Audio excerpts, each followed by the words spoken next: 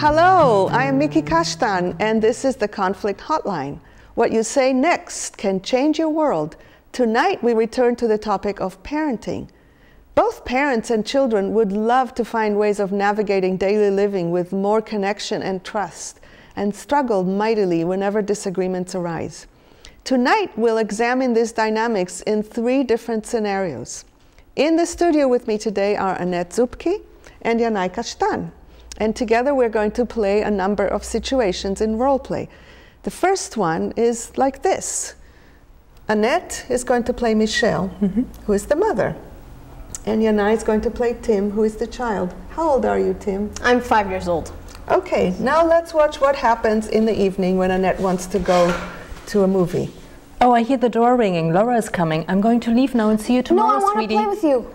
We're not playing tonight. I'm going out. I don't like I'll see you tomorrow. Please, just Laura's for once, mean. be a good boy. But I want to play with you. Don't be always so difficult for me. I want to go now. Thank you. Let me stop you for a second. I'm confident that this is not the first time you're having this conversation. No, it's not. Has it ever worked to do it this way? Not really. Okay. And does this sound familiar to you? In a moment, we'll work with this situation and show how we can bring greater connection and mutual understanding to it. Conflict Hotline is a live program about the common challenges that we all face in our relationships, at home, and in the world. It's about developing the capacity to face those situations with care for everyone and with more success.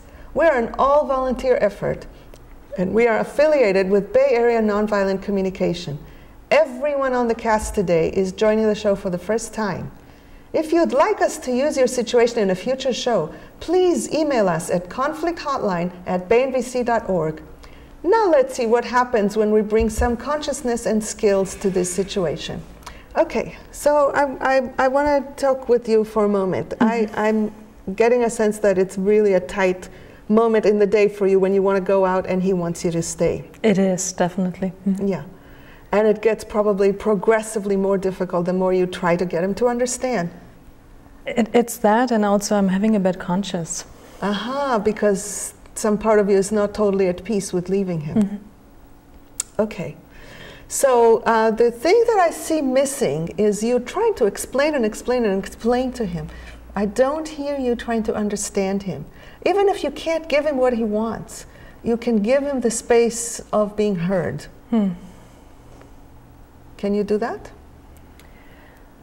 I would like to try. The piece that I'm struggling with and where I get the bad conscience is that he says he doesn't like Laura. So do you want to find out what that is about? Yeah. So let's start from the top and see what happens when he first says that he doesn't like Laura. Okay, so I'm ready. I'm going to leave now. Laura's coming. I don't like Laura. I want to play with you. Laura's mean. She doesn't play with me. I really would like to understand. What is it about Laura? I mean, I hear you say she's mean. Well, she just sits there and she reads a book and I'm just sitting there and she's just mean. So you really would like to have some time with her where you can trust that she likes being with you? But she's mean. I can't. She's mean. So, well, you see what happens when you start listening, you start getting information that you didn't have before. So maybe it's not so much about is he a difficult boy, but more about is the situation workable. And hearing him say she's mean over and over again makes it even tougher for me to wanting to leave. Yeah, of course. Yeah. So part of part of what's important is it's not so much about Laura, it's about what he wants. He doesn't really trust Laura. So I wouldn't even try to say, do you want Laura to play with you, because it's not about Laura.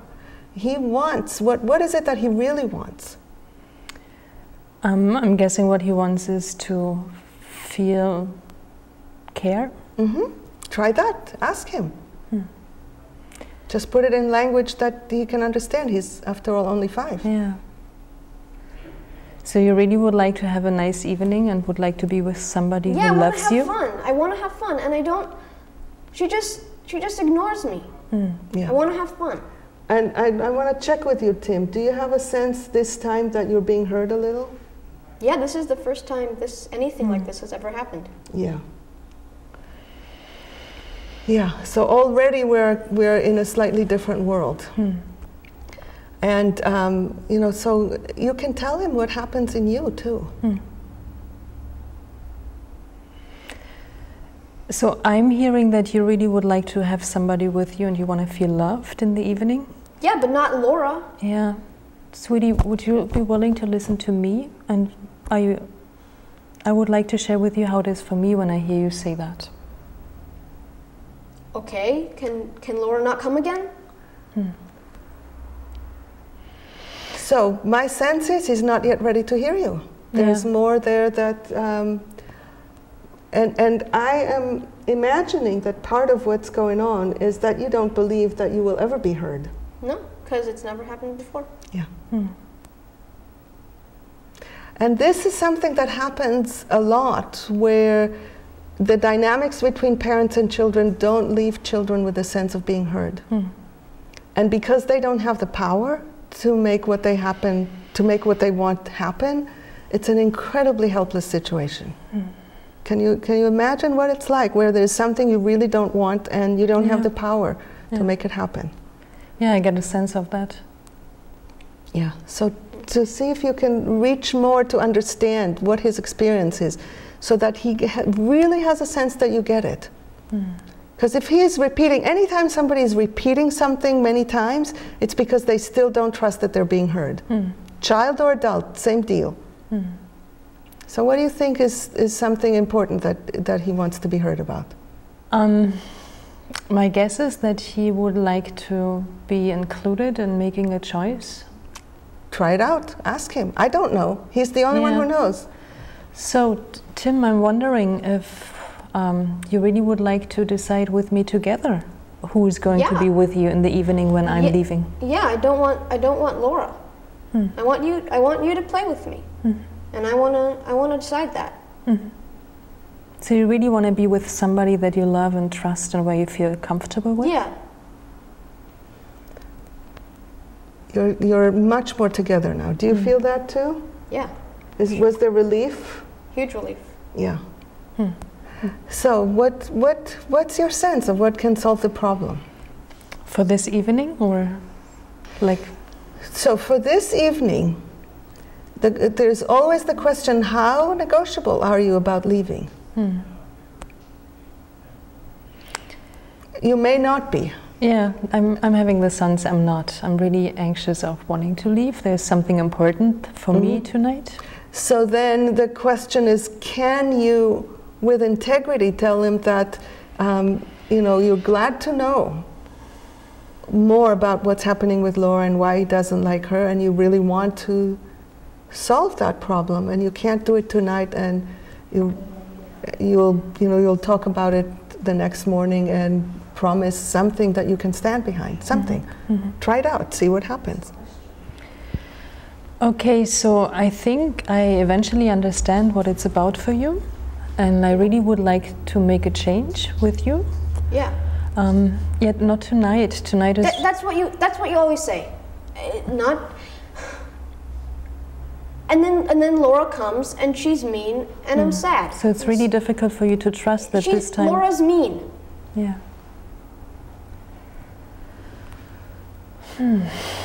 Big dilemma. This is a really, really, really intense dilemma. How do you really hold everybody's needs in the equation?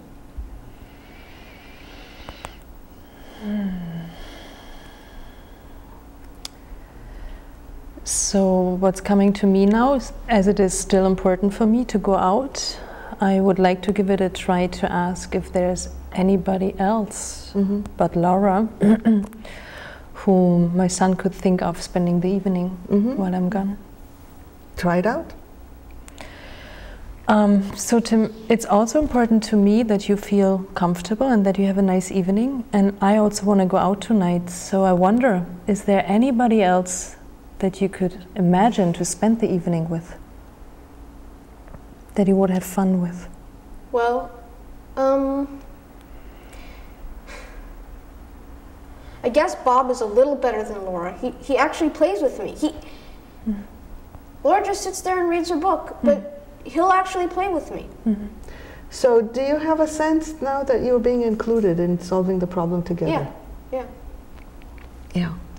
So that's really the core thing, because what the solution is might change and it might not even work, but the sense of being together on this is what builds the trust. Yeah. I also feel way more comfortable now. Yeah.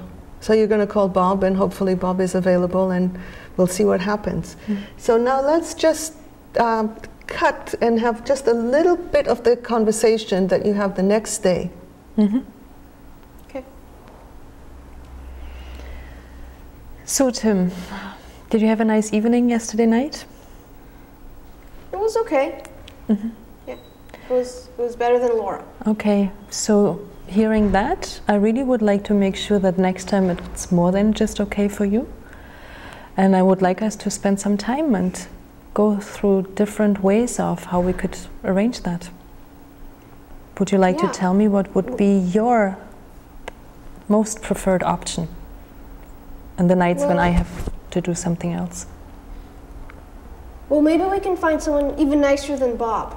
Because he's okay, but I really want to have fun. I don't want it to be okay. Yeah, and I want you to have fun too. It's important to me. Good. Isn't that conversation completely different from the fighting and bickering that you've had before? Yeah. So I want to hear from you, what was it like for you to have her express things to you in this different way? What happened? Well, suddenly I didn't even care that much if I had to spend an evening with Laura, because I knew that she really understood where I was coming from and what I was needing. So that was the main part. Yeah. After that, it didn't really matter. Yeah, it's kind of like Laura becomes the reason that he stays there, because that he keeps saying about Laura, because it's really a placeholder for being heard. Okay. And I also have a sense that in this way you also are getting more heard too, because by hearing him there's more room for him to understand, and accept that you need to go. It wasn't even a big challenge about that at all. It felt much easier. Yeah. So wondering, what did you learn from this? What's something that will stay with you? Definitely the piece around checking first, and to look together for what could be the possible options that both of us have a good evening. And particularly because I also realized that it's easier for me to leave when I know that you feel happy. Yeah. That is hugely important. And so easy to gloss over when you're just anxious and just trying to basically push him away so that you can go and do your thing, and then it doesn't feel good inside. You go, but it doesn't feel good. Yeah.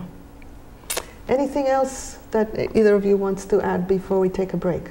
Well, I just was really powerful how once we had created a connection, Laura didn't matter anymore. You know, an evening with Laura wasn't that bad anymore. I also have one other thought, which is Laura is also a human being and could be talked with about what this is about for her. Maybe she's kind of like doesn't know what to do with Tim, and if you give her some ideas about what things Tim likes, she might be different.